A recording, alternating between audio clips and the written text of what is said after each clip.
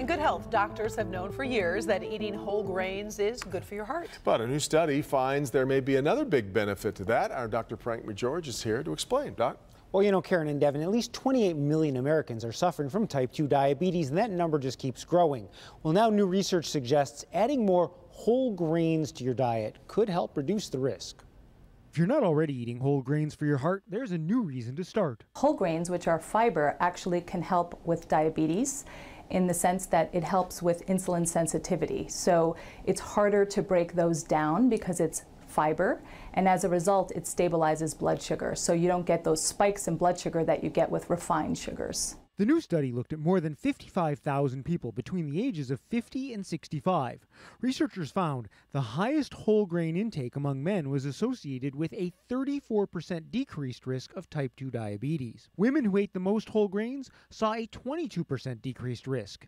Examples include whole grain breads, pastas, and cereals, plus brown rice, barley, oatmeal, and popcorn. The takeaway message is, yes, increased whole grain will definitely help to reduce the risk of diabetes, but you want to incorporate vegetables and you want to incorporate lean protein, healthy fats, and fruits into your diet as well.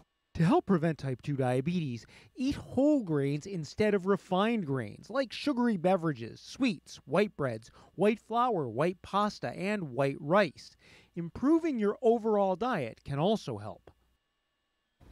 Now, if you're not eating a lot of whole grains now, you can start by switching one product at a time. For example, try making whole grain pasta instead of white pasta, or try something completely different like quinoa. It does take a little bit of getting used to in some cases, but the health benefits really are worth it. I switched on my bread, and at first it felt like a little thick, Yeah. a little grainy. Well, yes. But then I'm used to it. Right, and not only are you used to it, I think a lot of times it's, frankly, I think it's better. And Oh, I think it's so too. more filling. Right. So, yeah. Texture becomes more important, you know, as you start thinking about it. But Exactly. Captain Crunch still not on your list. That's a little too refined for you. A little bit, yes. Okay. All right, talk.